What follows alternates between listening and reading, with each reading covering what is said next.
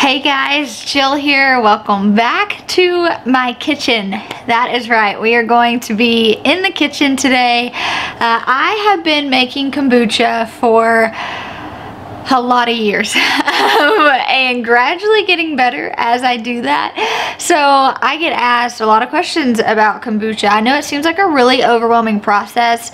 Now I'm gonna be honest, for me too it seemed that way, and then kind of just as I figured out that process realized, oh, this really isn't that overwhelming, and I just kind of want to show you guys the process that I do, the first and the second fermentation, and just walk you guys through that. Kind of encourage you that if you've been thinking about doing kombucha or maybe like a water kefir or something like that, it can be a simple process.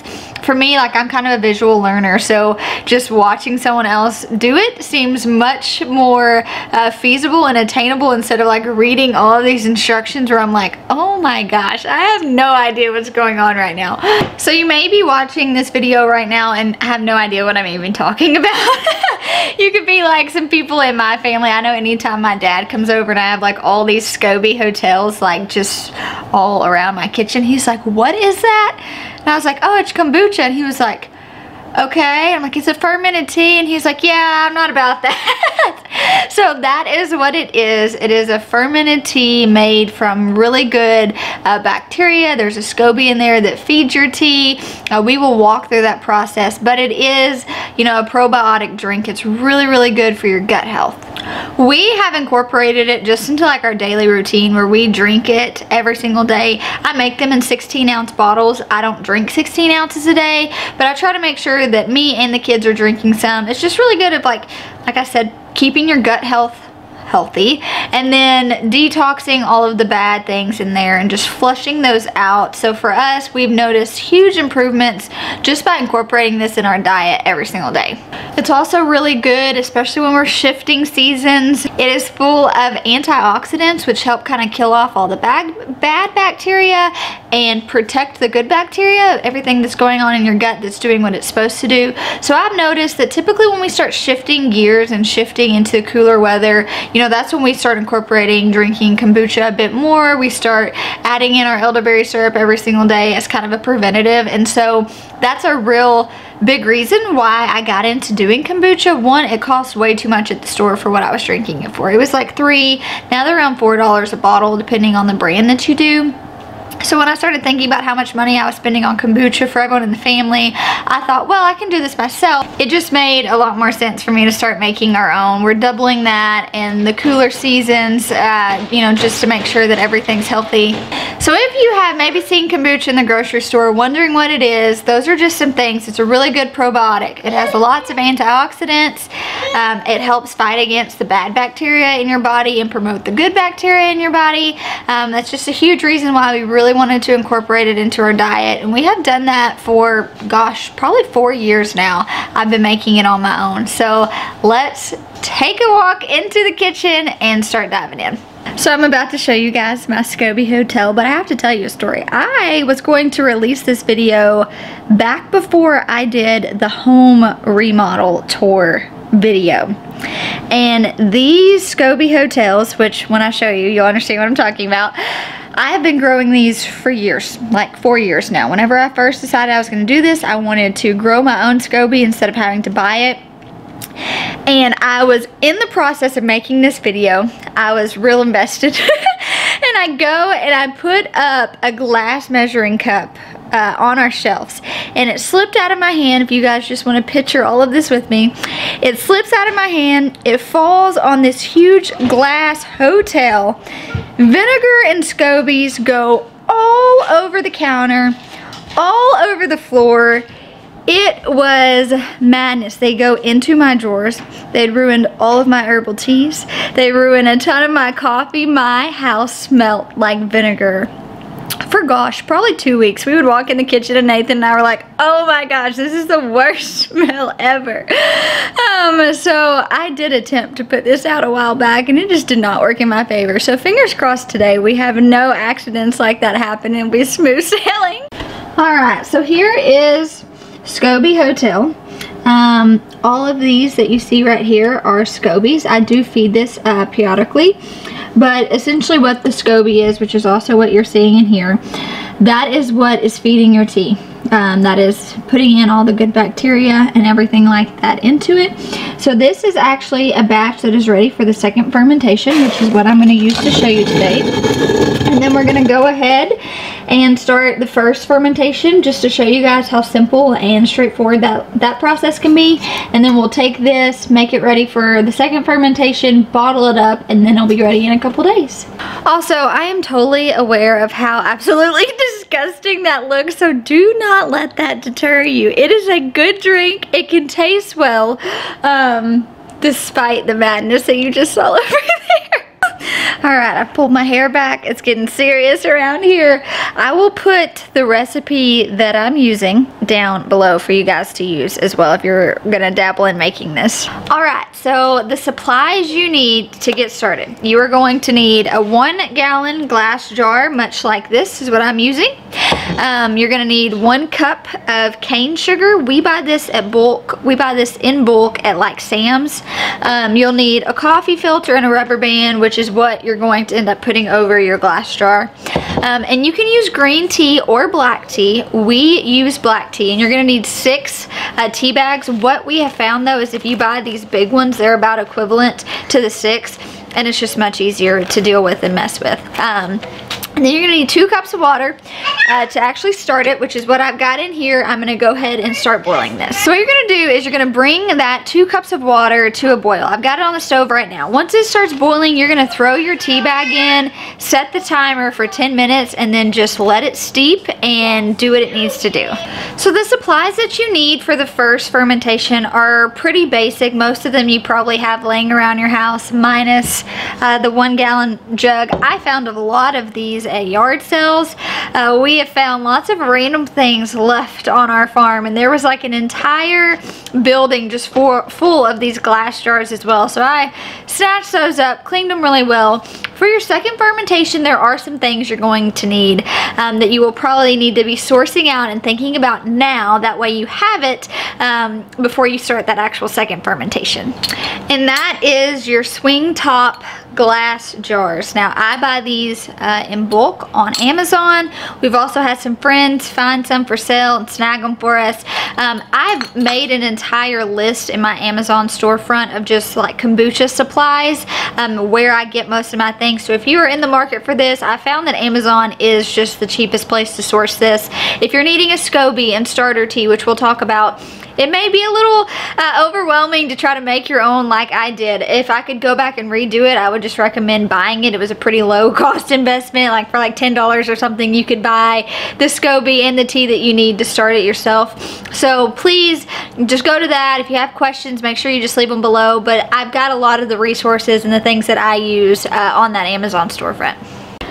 Alright, now that my water is starting to boil, I'll be honest y'all, usually when I'm making this, I'm kind of like always pinched on time, I feel like. So I don't let it come to a rolling boil. When I start seeing that it's doing, you know, starting to boil, I'll just go ahead, pop my tea bag in, give it a good shake, set my timer for 10 minutes, off, and I'm just going to let it sit. During this time is usually when I start gathering all the supplies and everything I need for the next step. So while that is steeping, I went ahead, measured out your sugar. I went ahead and had this pre-measured out. But that's just something that usually I don't, I mean, I get everything out, but I know there's enough time between step 1 and step 2 where I can go, while this is steeping, I can get my sugar out of here, pour into my measuring cup. So don't feel like it's over. Listen, y'all, I've been looking for this measuring cup all morning. Who put it right there? That wasn't me. I usually always end up resulting to my mason jars, thank goodness that they have those. But I literally spent like 10 minutes trying to find that thing. One of the good things about kombucha too is it's pretty flexible. I have left that tea steeping literally all day because I started kombucha, something else happened, I wasn't able to finish it, so that's okay. If that happens to you, if you get in between this and you start, you know, starting it and then you have your kids need you, or maybe something else happened, you can leave that there and it'll be completely fine. It's just for this process. If you're wanting to crank it out quickly, they just say 10 minutes. If it goes longer, by all means, it is not a big deal. Alright, the timer is gone off. I'm just going to take out the tea bag We compost these, but of course you can just throw them away. Now we're gonna just pour our sugar in and make sure that it is fully dissolved before we start the next process. That is a pretty key thing. Sometimes I've even had to add a bit more water just to make sure that it all dissolves really well, and that seems to be fine as well. So what you're gonna do now is take your gallon jar, which I just cleaned mine. We are going to add the sweet tea and sugar mixture into here, and then we're gonna take 14 cups of filtered water and fill it up. Now, when I was first doing this, I would, you know, take the 14 cups and measure. Now I know about where I need to be in this gallon jar to still add my starter tea and scoby and be okay. So now I just kind of eyeball it, but by all means measure out the 14 cups, especially until you get into a good routine like yourself.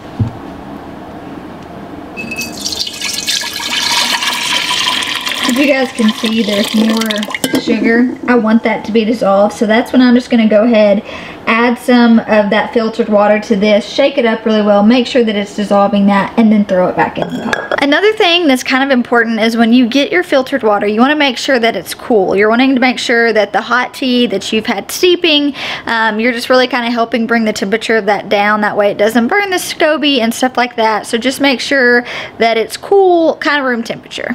All right, so this is where it can get a bit tricky, and I'm going to try to make this seem as simple as it can. So I'm just going to turn the camera around and show you guys real quick. All right, so I am making the starter. This is what I'm making, which means I need a scoby and starter culture, which is what I would recommend you guys buying. You can buy the culture and the scoby. So you would do this process. Then the next process is you add in your starter tea and your scoby. Since I've already started this process, this is my starter. So I'm going to measure out about 1.5 cups of this, which is my starter, and pour it into here with a scoby. Then I'm going to take the remainder of this and make my second fermentation, because it's just been through that process, if that makes sense. I know this is where it gets confusing, and I'm hoping that I am, you know, explaining this well enough to where you're not confused. But what you're going to do if you're continuing to keep a brew going is once this gets ready for your second fermentation, this will be starter. So you'll take a cup of this, you'll pour it back into another jar, and you'll start this process over, and you'll just keep pulling your starter. You only have to buy that starter once, because then this is going to be your starter, if that makes sense. As you guys can see, the color is a bit different than this. All of the things are taking place. It smells vinegary, like what it's supposed to. So I'm going to take this, which is obviously more than a cup. This is probably about 1.5 cups. Pour it into there. And then I've got just enough room at the top to be able to pull a scoby out of here, put it in there, mix it all together. Then we're just going to add our coffee filter and our rubber band, and we're going to let it sit. One thing that's really important whenever you're messing with your scoby, you do not want to touch it with your bare hands. So I'm trying to find some tongs. Either just put on a glove. If you do have to touch it with your bare hand, make sure that your hands are clean really well, just because you don't want any bacteria getting on that scoby that's going to make it mold or, you know, just not be good anymore. So my rule of thumb is I always just use a pair of tongs. If I have to grab it, I usually just put on some gloves. Alright, so here is the scoby. I know that looks gross, but this is actually just goodness. So I'm going to pop it over into here. I may have to actually take some out because that's kind of high. It'll rise depending on how long. Now the good thing, and then I'm just going to take a spoon, mix all the contents of that up really well. The good thing about scobies is that they usually always create more scobies, which is how you then create a scoby hotel. So what you would do, and this is probably going to be another video, but this grew another scoby. I just attached it with the tongs. I'll throw the scobies that are still in here in there, and I'll just feed that with the black tea and cane sugar and water every few months. So I went through, just poured some of this out. I'm just going to take my coffee filter, put over the top of it. You want to make sure that it's covered really good. We just have fruit flies, and that tends to be what gets in these the worst. We've even used, just like if you don't have a coffee filter but you have like linen cloths, you can do that as well. We do that with a lot of our stuff. You're just really wanting to make sure that no bugs are trying to get in there. And then what I'm going to do is just take, this is just a chalk marker. I'm gonna write on here 10, 6, 20. That way I know when I started it, because I forget oftentimes. Now you can let this first fermentation happen for 7 to 21 days.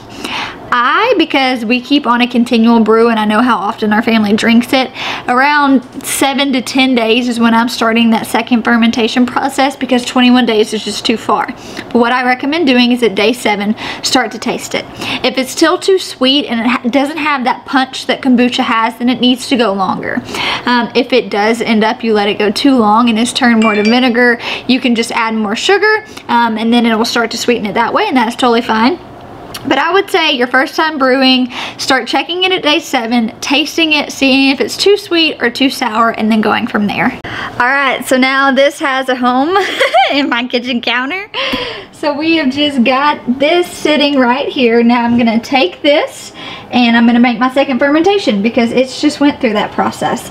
And what I'm going to do is fill these bottles with whatever fruit that I want. I will tell you from experience, the fruit matters, y'all. I wanted to do fresh fruit and to buy locally and source it out for whatever was in season. And I did that. And the fresh fruit had a lot more sugar. Usually when you buy frozen fruit, they're picking them, you know, when they're not quite ripe yet, versus if you're going to a farmer or a farm stand, you know, they're harvesting them at peakness. And I've found that the sugars in those fresh fruit seem to activate a lot more, causing a lot more carbonation, which has resulted in kombucha on my ceiling before, because when I opened them, they just exploded. So figure out what works for you guys. This is fun. This is the part of kombucha that I love, because I get to experiment with all sorts of things. Now I have resorted just to buying frozen fruit. It just seems to work best with the carbonation and the sugar ratios for me personally. You can try purees, you can try fresh fruit and just not doing as much, or you can try frozen fruit. That's totally up to you. Today I'm going to be doing strawberry, because that is my kids' favorite and their request. But some of the flavors we've done in the past, and we do use some seasonal things that seem to work better. So like we do a cucumber lime, and I use our fresh cucumbers from the garden, and you know, so they're fine. It's mainly just like your strawberries and your fruits that you're using you have to worry about. But we've used fresh mint. You know, we've done a strawberry mint before. We do a blackberry lime that tastes really good. I just really encourage you guys, get creative in this process. I even had someone ask me if I would make a tomato one, and I was like, I'm not sure. But when last year we grew a lot of melons, so we did honeydew melons, we did watermelons, we just experimented with so many things, and it was a lot of fun. Turns out the honeydew melon happened to be like one of my favorites. Alright, so I couldn't find strawberries. My kids are going to be sad, but I have blueberries that we had harvested earlier in the summer and some mangoes. So I'm going to do a mango blueberry. One thing to keep in mind, so we keep the fruit in here and we drink it with our kombucha, but the top of this bottle is really small. So if you are cutting up your fruit, just make sure it is going to swell when it gets in there. So make sure that you chop it up small enough to where it fits in there, and then when it swells, when you add the tea, that you can still get it out. And then this is one of those things, I just eyeball it. I just keep sticking fruit in there until I think it seems right. So those are things that I think as you just do it, it'll just become easier for you guys. As you can see, it's kind of a messy job as well. I get stuff everywhere. Usually on my kombucha making days, Nathan's like, what happened in the kitchen? It's like a bomb has went off. So yeah, I'm just adding these two here, and that's what you're gonna do. You're just gonna add the fruit first, and I'll show you guys kind of where I stop it at, and then you'll go back through and you'll add the tea. All right, so that is about how much fruit I have in there. As you can see, I'm trying to shake it out well. It's really not a lot, especially when you're looking at the entire bottle as a whole. So just to give you an idea, you can play with that. Once you start knowing the fruits too, that have a lot of sugar and they end up like carbonating a lot more, you'll even do less. But typically, this is what it looks like for me. And then I just take this funnel, which actually came in the kit. When I had bought my bottles, it came with a bottle brush and the funnel. So I just pop that in there, And then I'm just gonna move it right underneath here and fill my bottle up.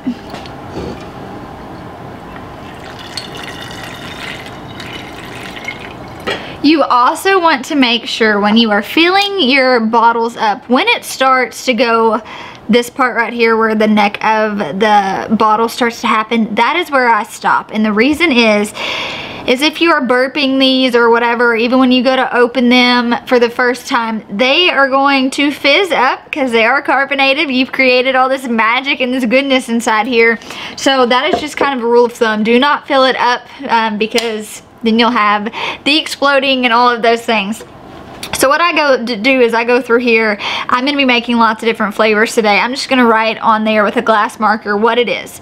Now I am going to take this and sit it on my counter, and I'm not going to touch it for 3 days. After 3 days, I'm going to take it and pop it in the refrigerator, and what that does is it stops the fermentation process. I have went through and I have done the burping and all of the things, and for me, someone told me I was having issues with my bottles just exploding. And when I say exploding, like I would open them and they would shoot to my ceiling. And I was like, what is going on? So I'm a part of all these fermenting groups, and they told me that I needed to quit burping them, that it just kept adding to that fermentation. It would allow the oxygen to come in and all of these other things.